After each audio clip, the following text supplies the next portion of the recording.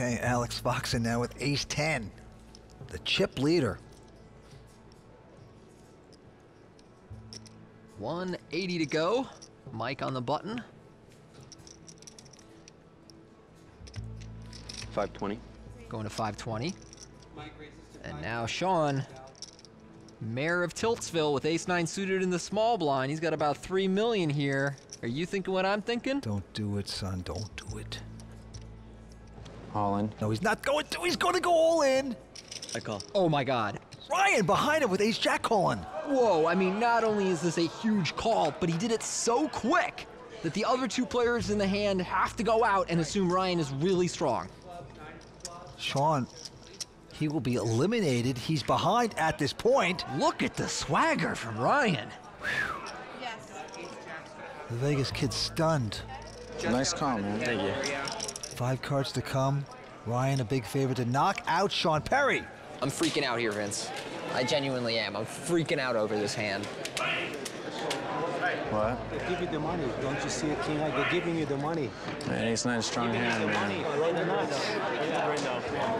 It's time to hit a 9, man. Hey, what time is it? My time. I don't know. Don't celebrate yet. Here we go with the flop.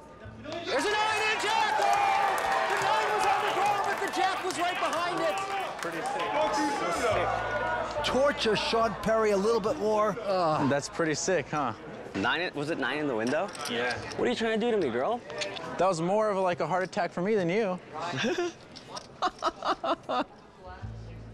Comparing the pain. Here we go with the turn.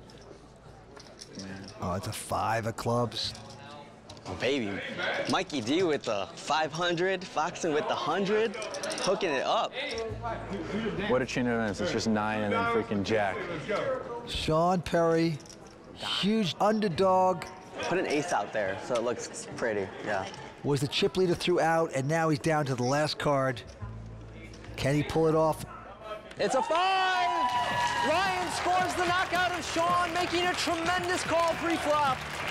Sean, who came in as our chip leader at the start of the final table, unfortunately unwinds during 4-handed play.